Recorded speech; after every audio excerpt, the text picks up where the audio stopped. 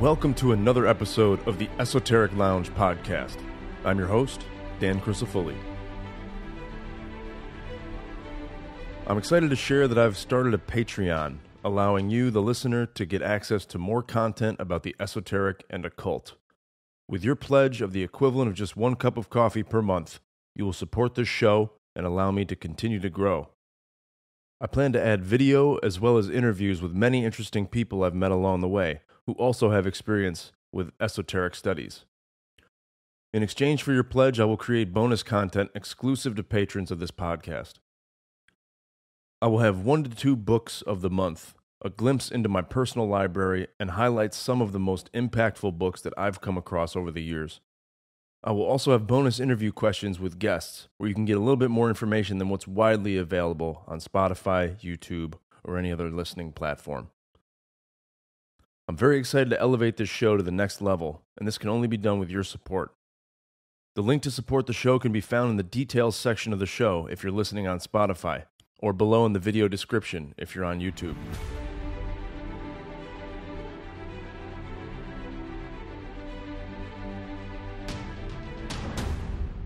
The 7 deadly sins of the Christian church are greed, pride, envy, anger, gluttony, lust, and sloth.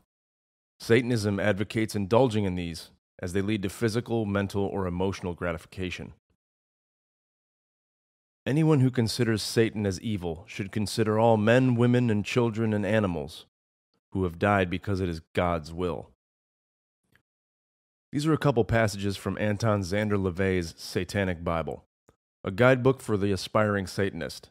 The Satanic Bible offers information on a Satanist's view of God, more specifically that it is a misconception that Satanists do not believe in God.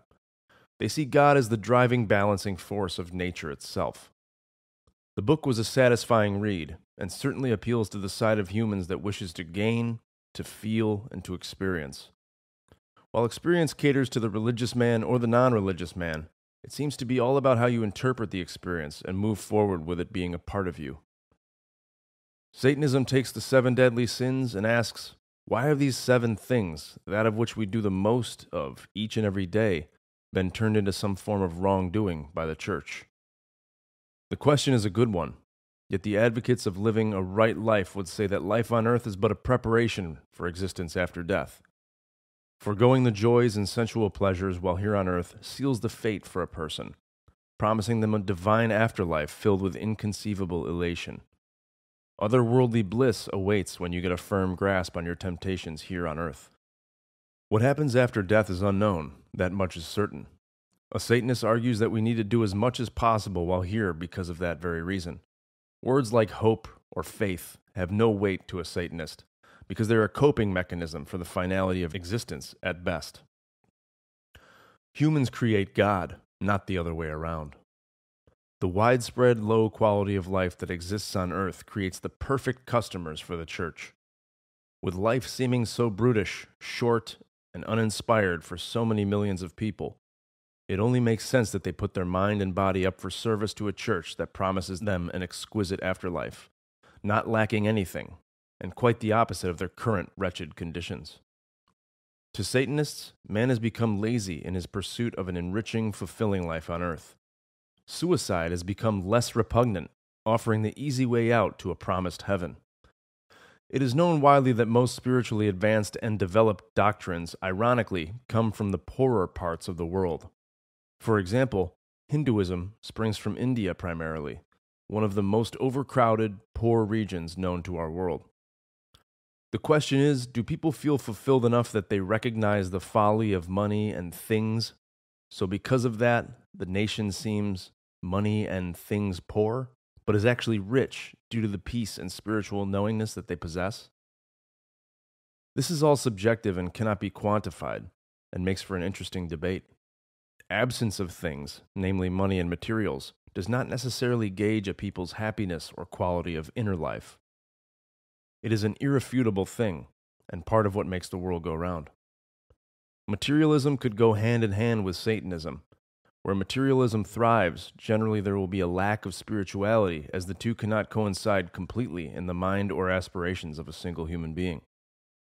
The more materialistically inclined a nation, the less influence the church, synagogue, or place of worship. We have seen this in the West, where competition drives the spirit of man, not God.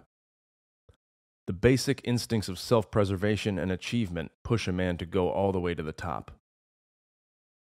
Anton LaVey, the founder of modern-day or LaVeyan Satanism, created this doctrine after years as a young man spent playing music out at clubs on Saturday nights, seeing the utter debauchery that existed within the walls of the clubs that spilled back out into communities. Raunchy, drunken men and women, uninhibited, doing what they will out and about, seizing the moment. For the next morning, church came quickly. That was the thing that stupefied LaVey. He noticed the same people he saw on a Saturday night partaking in sex, drugs, copious amounts of alcohol, and many other things were the same people who would show up dressed to the nines on Sunday morning with the family. They would silently pray, kneel, sing, praise God, and claim to be the good Christian churchgoers who were righteous in every way, pure, God's people. The juxtaposition between a person on a Saturday night and a Sunday morning concerned LaVey, but also inspired him. Why not take that very notion, that very truth that lied right in front of him, and exploit its obvious tenets? Based on these observations, LaVey gained traction and support, eventually starting the Church of Satan in April 1966. Belief in reincarnation provides a beautiful fantasy world in which a person can find the perfect avenue of ego expression, but at the same time claims to have dissolved his ego. This is emphasized by the roles people choose for themselves in past or future lives, says LaVey. It allows alter egos to flourish. If a conservative, mild-mannered person offers you a story about a past life where they were a robber baron who killed, swindled, and lived on the edge, it is nothing more than a fantasy appealing to an alter ego. There is infinite opportunity to make believe, just as children do.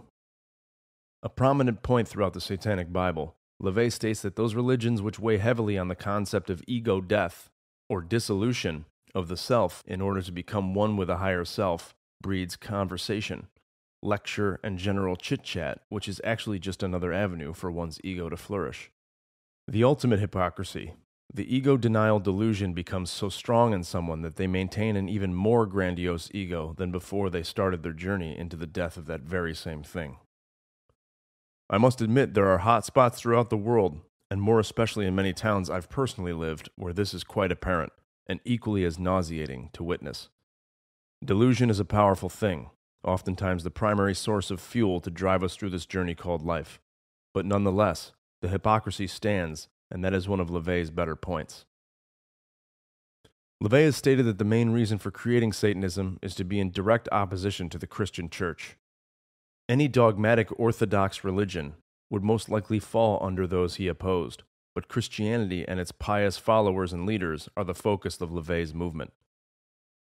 When looking at the symbolism of Satanism, we find a pentagram, but there is always a prevailing detail about the pentagram that must be noted. It's easy for the lay person to see a pentagram and immediately think of evil, more specifically, satanic forces. But the inverted position of the pentagram is what's necessary. 3 points need to be pointing downward, or on the bottom of the pentagram. This is a mockery of the Holy Trinity that exists in Christianity. LaVey says, religionists have kept their followers in line by suppressing their egos. By making their followers feel inferior, the awesomeness of their God is ensured. Satanism encourages its members to develop a good, strong ego, because it gives them the self-respect necessary for a vital existence in this life. The ego is part of every human, a necessary mechanic of our body to give us a sense of self. Often shunned by Eastern religions, it has been fully realized as an essential and often benevolent part of our being by many philosophers. Egoism stems from the Latin ego, meaning I, and should not be confused with egotism, which is the psychological overvaluation of one's own importance or activities.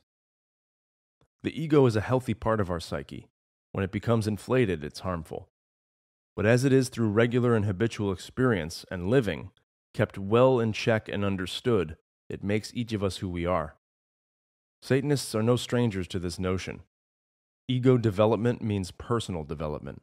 Indulging in all that life and the five senses have to offer reinforces the ego, enriching your earthly existence and your sense of self. Satanism could be viewed as the practical, down-to-earth religion. The Teutonic goddess of the dead and the daughter of Loki was Hel, spelled H-E-L, a pagan god of torture and punishment. Another L was added when the books of the Old Testament were formulated. The prophets who wrote the Bible did not know the word hell as it is today. They used the Hebrew Sheol and the Greek Hades, which meant graves. Also the Greek Tartaros, which was the abode of fallen angels. The underworld, inside the earth, and Gehenna, which was a valley near Jerusalem where Moloch reigned and garbage was dumped and burned. It is from this that the Christian church has evolved the idea of fire and brimstone in hell. Most Satanists do not believe that Satan is an anthropomorphic being with cloven hooves, a barbed tail, and horns, as I had said earlier. He merely represents a force in nature, a force that cannot be pinpointed by scientific measures, and that, in its ubiquity, is seen as some force of darkness, mainly because it's misunderstood and powerful. It is an untapped reservoir that few can make use of because they lack the ability to use a tool without first having to break it down and label all of its parts that make it run. It is this incessant need to analyze which prohibits most people from taking advantage of this many-faceted key to the unknown, which the Satanist chooses to call Satan. That concludes the episode on Satanism. It's a very interesting topic. What are your thoughts on it? Does Anton LaVey make a good argument for his doctrine? I hope this one introduced you to something new. I picked up the Satanic Bible in 2015 when I wanted to learn more about how a good friend of mine operated. He was a self-proclaimed Satanist and also one of the nicest, most caring people I know. I picked up the book for around $10 at a local bookstore. I really enjoyed reading something in direct opposition to most of what I read and study. It's good to know all sides of belief that are available, and rather than being swept away by the tide of reinforced information, make yourself open and available to all options. This creates a mental environment for inquisitiveness and always enhances life. Don't stay stagnant, and always remember that even if someone believes in something different than you, it doesn't make their belief any less strong. Seek to understand rather than condemn. Thanks for listening. See you on the next one.